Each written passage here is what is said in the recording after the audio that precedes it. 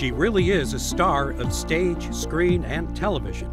But Jenifer Lewis is not just proud of her work, she's proud of her roots. I love St. Louis. I love my home. I love Kinloch. Jenifer Lewis comes home to St. Louis, to Webster University, and to the remnants of a once vibrant hometown, Kinloch, Missouri. A lot of great people came up from this rubble. Jenifer Lewis, next on Living St. Louis.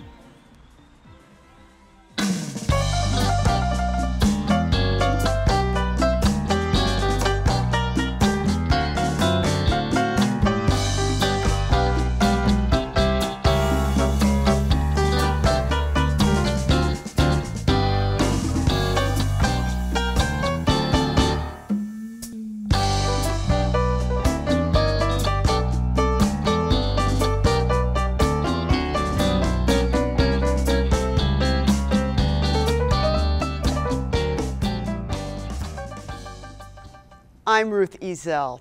The St. Louis region has produced its share of creative, dynamic performers who have gone on to national and even international success. Tonight's Living St. Louis episode is devoted to one of those people. She's a woman who refused to let life in an underserved community hold her back from dreams of stardom. She made it to the top through hard work, determination, and enormous confidence, but never forgot where she came from. And she shares fearlessly her ups and downs, bright days and dark ones with her fans. She is the force of nature that is Jenifer Lewis. Our Webster family truly feels more complete when she comes home. And so it is our honor to say, the doctor is in the house. Welcome, Dr. Jenifer Lewis. From the moment she steps on stage or in front of a camera, actress, author, and activist Jenifer Lewis raises the energy level exponentially. In November of 2022, Lewis returned to her alma mater, Webster University, as part of a book tour for her latest memoir, Walking in My Joy in These Streets. At any live Lewis program, breaking the traditional ground rules gets you called out. For example, you arrive late. Now, what time did your ticket say? You head to the restroom before intermission. You come see Jenifer Lewis, you don't go to the bathroom, you wear Depends. Or worse, using your mobile phone.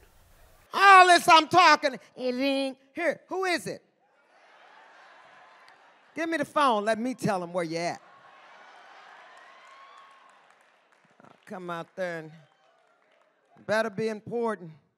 Lewis speaks her truth and gives her all in her career and her causes. She's traveled the world, but her favorite destination is home.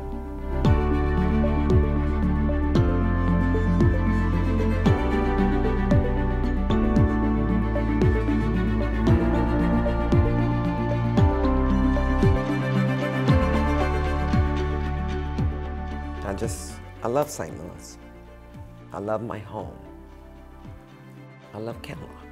Kinloch in North St. Louis County is where Jenifer Jeanette Lewis was born in 1957. The youngest of 7 children, her mother was a nurse's aide and her father was a factory worker. Despite modest beginnings, a good education for the Lewis children was always a family priority. They all went on to earn both bachelor and advanced college degrees. Prior to Lewis's appearance at Webster, we met on a windy day in her hometown.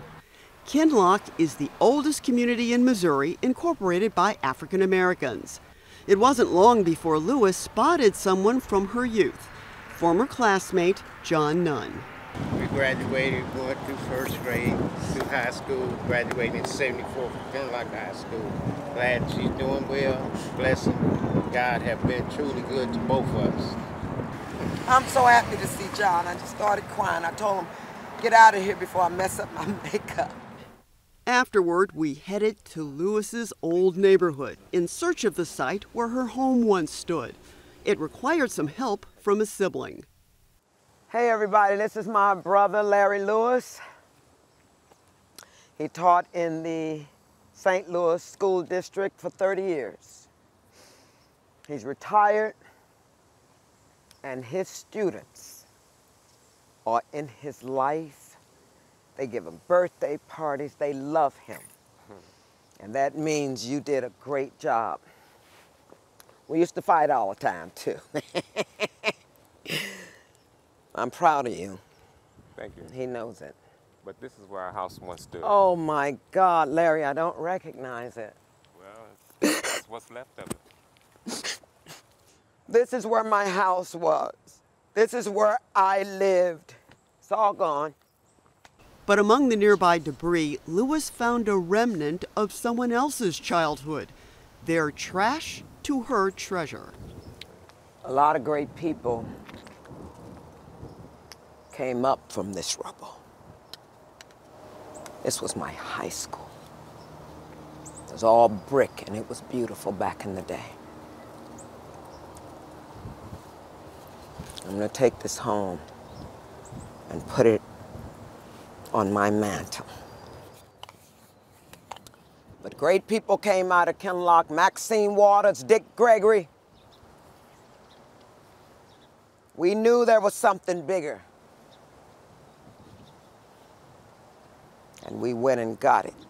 Lewis first knew there was something bigger for her early on, thanks to life in her church. We can't even get down the street to First Missionary Baptist Church because the road is blocked off. But this is one of the churches still standing here. I sang my first solo at 5 years old at First Missionary Baptist Church. 5 years old, and the song was, "Oh Lord, you brought me a mighty long way." You know, what are you gonna do? But the church exploded.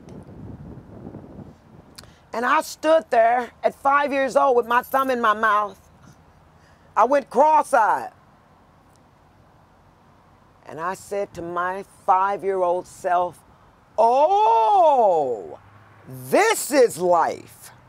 Uh-huh, I'll take it." I never looked back. But the road to stardom for Jenifer Lewis took hard work, along with taking some hard knocks before she graduated from high school. The high school is over there.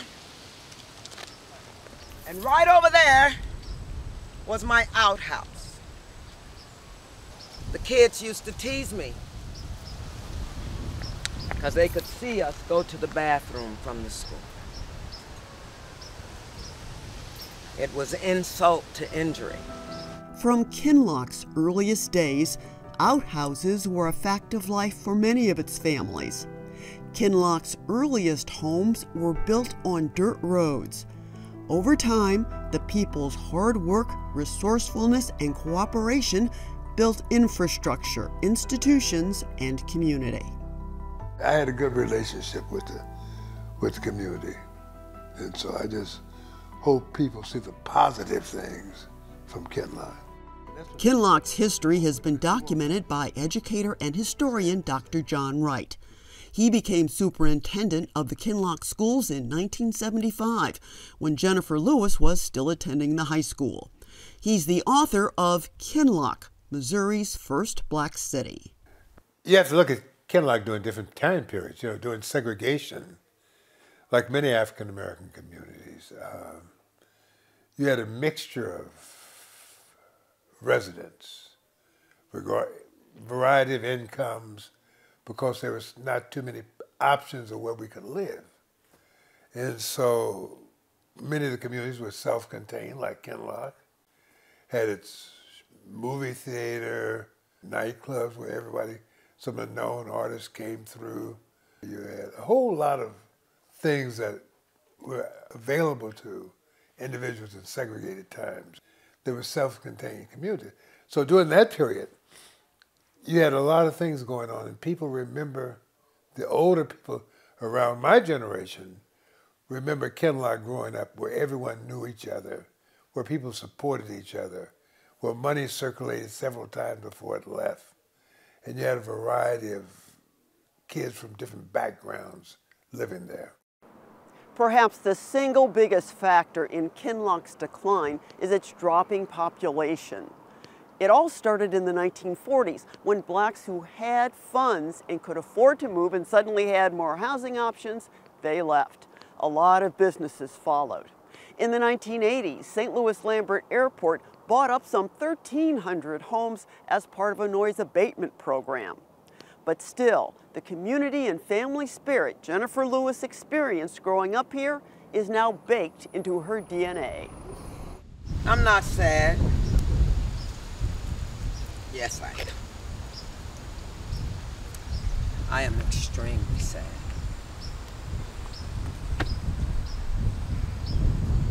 But it's change. Nothing stays the same. But yeah, this is bad. I have great memories. And that's what I'm gonna think about today. The wonderful memories.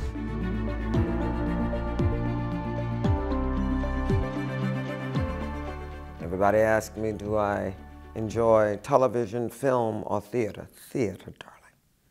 You're in the moment of life.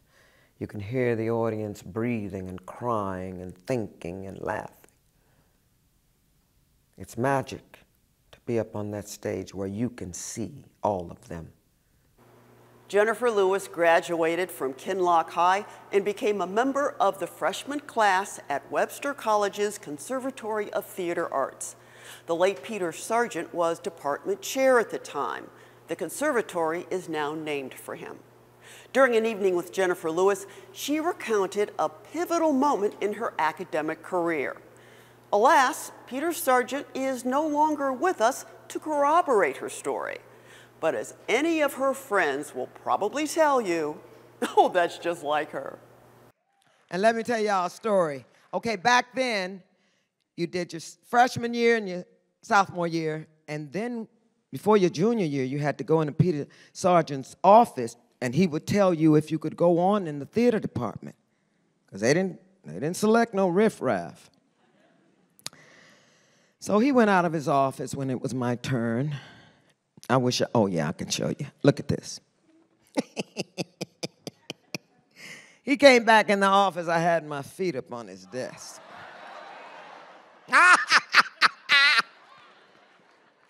Oh, God. Oh, he walked in there, he said, Jenifer, are you that sure of yourself that you're gonna move on in the theater department? I said, absolutely. Oh, yeah, the memories, child. They taught me, they trained me at this university. It was a college then. They trained me. They knew I was going somewhere. In her senior year, Jenifer Lewis staged a one-woman show at the Winifred Moore Auditorium that spotlighted her talents as a singer. The concert included musical comedy numbers, jazz and blues, and popular tunes. It received rave reviews. By this time, Lewis already had professional credits under her belt and possessed a coveted Actors Equity Association card. You cannot perform on Broadway or with the top-tier American theater companies without one. Jenifer Lewis graduated and headed directly to New York, where she was doing stage and cabaret work. By the 1990s, she was in Los Angeles and has been working steadily in films and television ever since. Many of her roles have been as mothers. She's come to be known as the mother of Black Hollywood, which also happens to be the name of her first memoir. Her most recent projects have been sitcoms. Everybody lies. Bill Clinton, Zac Efron, and don't get me started on Oprah. Lewis played Ruby Johnson, matriarch of the Johnson family, on ABC's Blackish. It ran for 8 seasons from 2014 to 2022. Emotionally, I kind of wanted to talk to you. Your numbers for the Vera Nash line were excellent. You even sold out of the ugly one. People are really connecting with your cancer story. And in May of 2022, Lewis debuted as Patricia, the billionaire CEO of a popular home shopping network, on the Showtime series, I Love That for You. Jenifer Lewis's career has made her financially secure, to say the least. And now she's giving back to the institution of higher learning that literally set the stage for her success. Webster University Chancellor Elizabeth Beth Strobel explained the establishment of the Jenifer Lewis Conservatory Fund. She wants to support students just like her.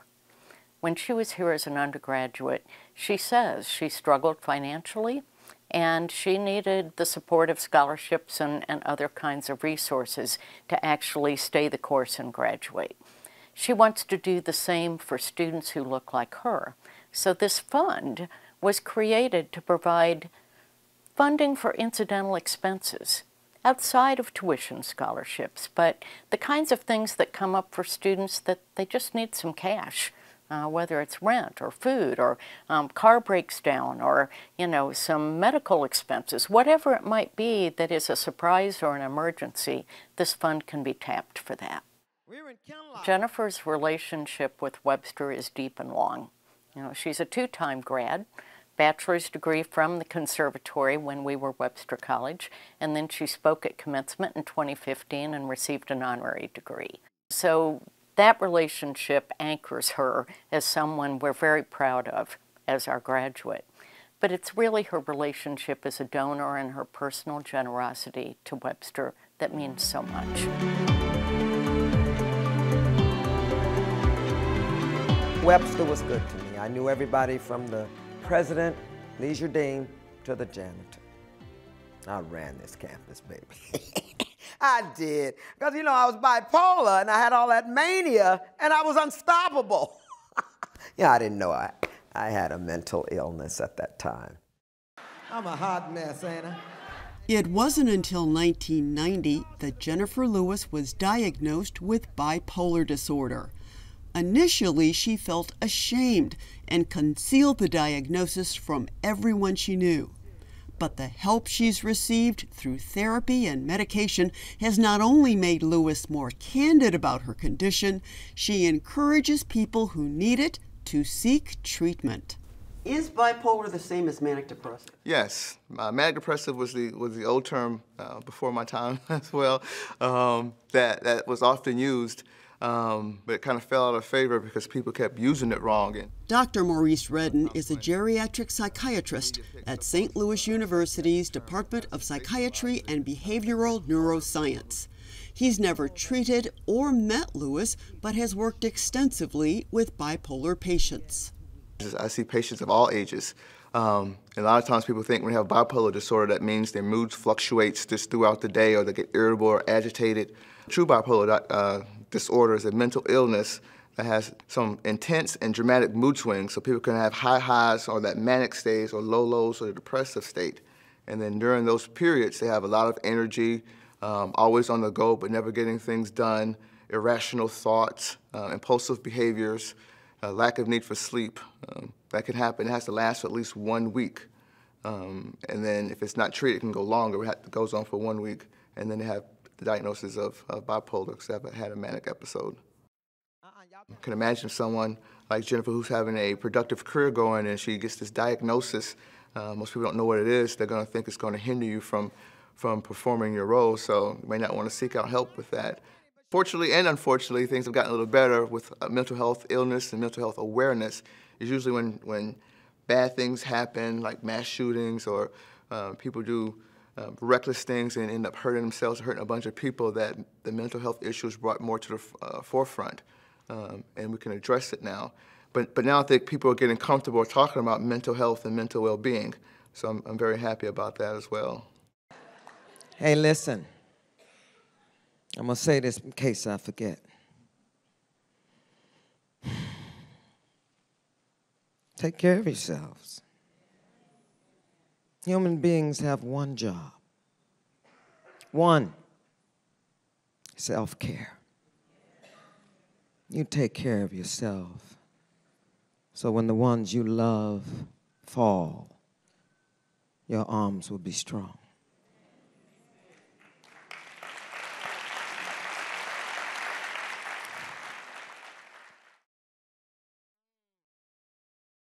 Listen to me, my diva days are over. I am an activist now.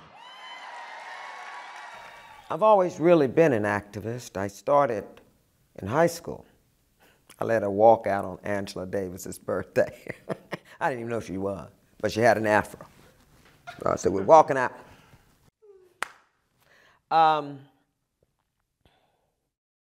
At the height of the AIDS epidemic, I started a fundraising called Divas for Dollars. I wanted to raise money, my friends were dying. Lewis raised her voice in song during her Webster appearance.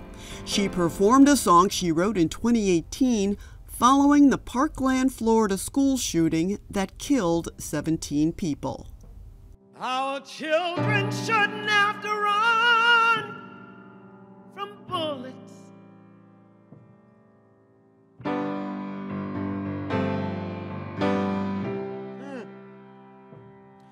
Our children shouldn't have to run from bullets.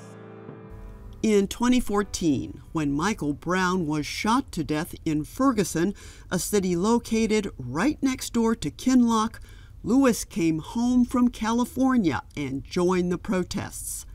It was during that time she first met Beth Strobel. I remember sitting with her at the round table in this office and getting to know each other on a very deep level just in a first conversation. Why had she come to the Ferguson protests? What did it mean to her because she's from Kinloch? What did it mean to Webster that she was our graduate, and how important it is to stand up for the rights of the underserved?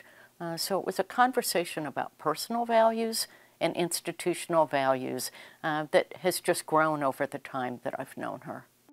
The following year, the Kinloch native, conservatory graduate, and successful performer received an honorary doctorate from Webster University and gave the commencement address. When she spoke in 2015, there are really two memorable moments from that commencement.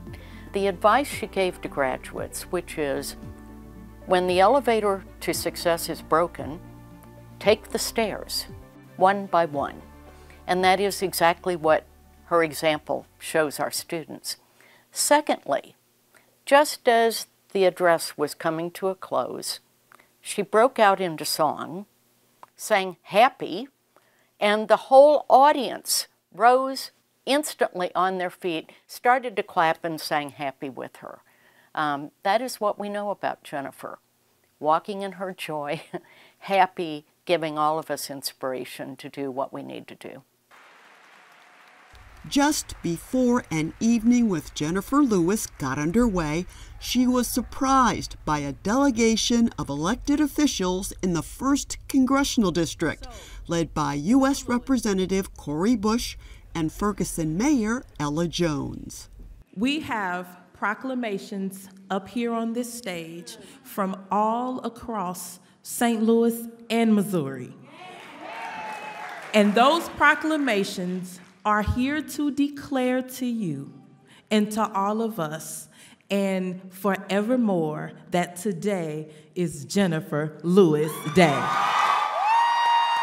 This visit home for Jenifer Lewis came on the heels of a whirlwind of campaigning for female Democrats across the country.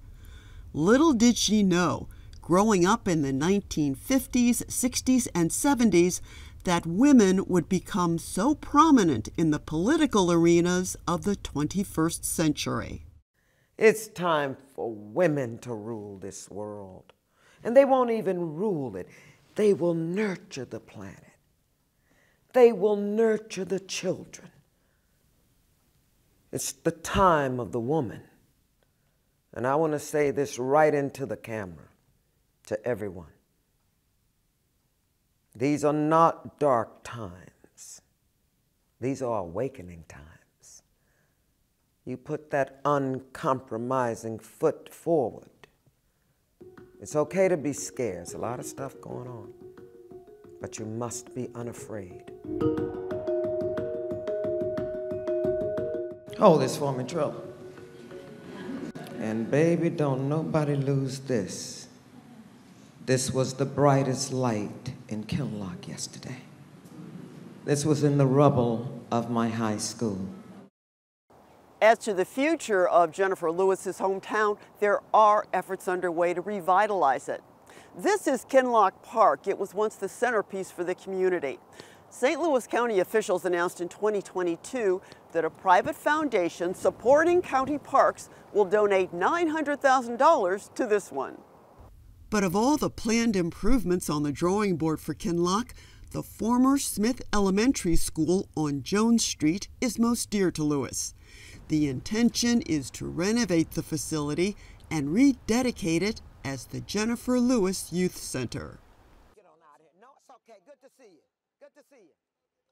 I didn't know there was traffic in Kinloch. On the day we were with Lewis in Kinloch, there were moments she was essentially holding court in the middle of the road. No, the jukebox and Uncle Dick's. The hamburgers. The hometown girl with the star on the Hollywood Walk of Fame, the mother of Black Hollywood, could one day find herself with another moniker, the godmother of Kinloch.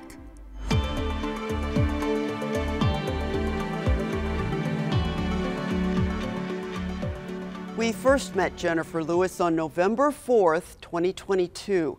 It was less than 2 weeks after the mass shooting at Central Visual and Performing Arts High School in South St. Louis.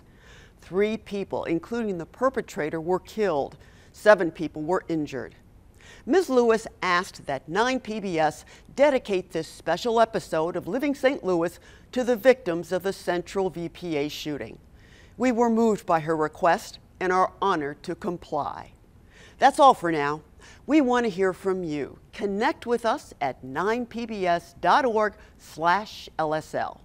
I'm Ruth Ezell. Thanks for joining us. Good night. We're gonna be all right if we trust we're the people. We're gonna be all right if we rise as one people, one people.